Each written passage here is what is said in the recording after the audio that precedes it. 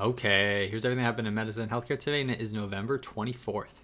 Starting us off, we have a new study looking to see if children's IQ was impacted by mothers consuming SSRIs while breastfeeding.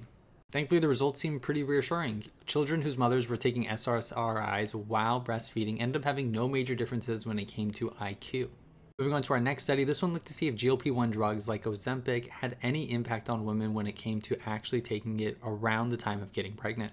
They found that those who stopped taking these GLP-1 drugs around pregnancy not only had higher weight gain during pregnancy, but they also had higher complication risks for things like gestational diabetes and other complications.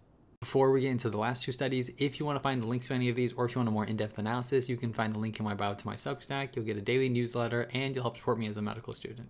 According to a new CNN report, the White House has delayed their plans for releasing how they're going to be dealing with the Affordable Care Act subsidies ending soon, meaning that it's going to be difficult for them to figure out what they're going to do before they expire at the end of the year.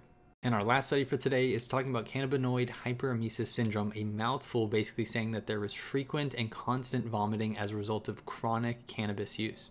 The study essentially found that the rates of this have significantly been increasing over time, and it's most likely to be found in young adults specifically.